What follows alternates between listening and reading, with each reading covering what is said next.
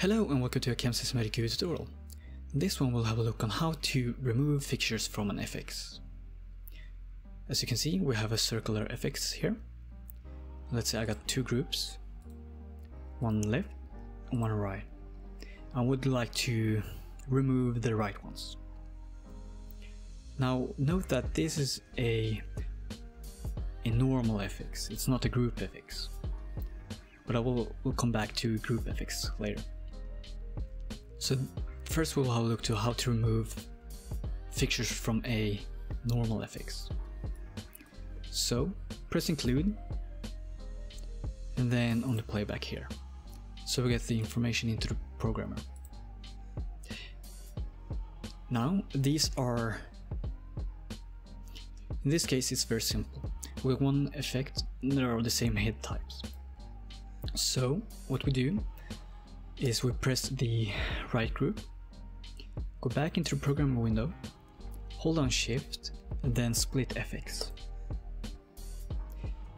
Now it splits based on your selection. So if we temporarily zero size this, we can see that we have split the FX into two, the left one and the right one. Then we simply press remove and on the effect. Now we can see we only have the left running.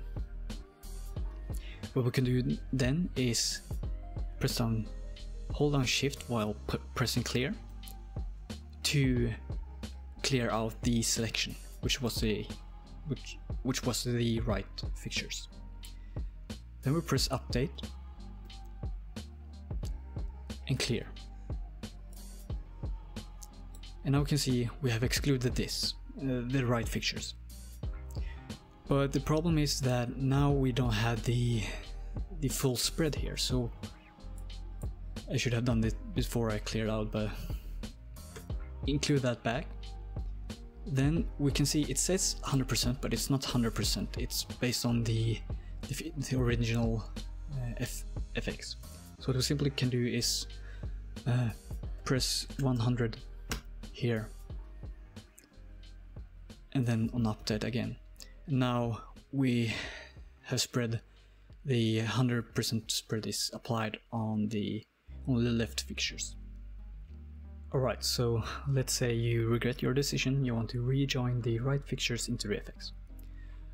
Well, it's not too hard. What you need to do is include the playback, and what you want to do is apply, first you want to apply the same FX as which you want to join into here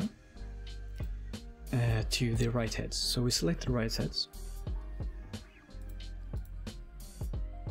and then we apply the FX, a circle. Then we hold down shift and then join FX. So now we have joined FX, the selections into the FX of this selection into each other, but they are still using, as you can see here, we have 30% size and then 50% size. So what we want to do is just, if you want to keep the, or you can change the number, but if you want to have both at 30%, we simply in the size column here retype the number in here. So I'm gonna type 30 and then enter. So now they have the same size but not the same spread. So we simply do the same thing as we did when we split them. We type in 100 here, 100, and now they are, the spread is applied on all of these fixtures. Then we press update. Now we have rejoined the right fixtures with the left fixtures.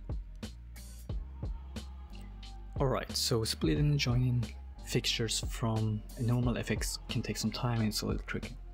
There's a much simpler way, and that is by using group FX. So first we record a new group with all the fixtures, and which is important in this case if you want to remove and add heads and so on, because a group fx will refer to a group, not the heads themselves. So we select a new group, add group fx, or first we locate it, and then we apply a circle fx, size 30, and then we'll head over to group spread, double press here or down here to access options, press all channels, and now it will spread on, we'll apply the spread on all the different pan and tilt channels here, not the fixtures themselves, so to speak. So I'm gonna record them, playback here, circle 2. Okay, so now let's remove the right fixtures from the FX. So we select the right fixtures, shift record, remove, then press on the group which we recorded the new FX on. As you can see, now there are only 10 fixtures in this group, which are the left ones, and it automatically reapplied the spread on the group, so you don't have to go into the program and, you know, retype the spread again, which is very simple. You do have to go into here and then clear out these fixtures, or clear out the right fixtures. To reapply the FX to the right fixtures as well, we simply select the fixtures which we want to include into the FX, shift record merge, then press on the group. When we have added these fixtures to this group, it has reapplied the spread on the FX on this group. And so, as you can see, that it was a much simpler process than splitting and joining. So this can be useful when you often change the size of the rig or something. Alright, I hope that was useful. I know I use GroupFX way too seldom. But thanks for watching, I'll see you around.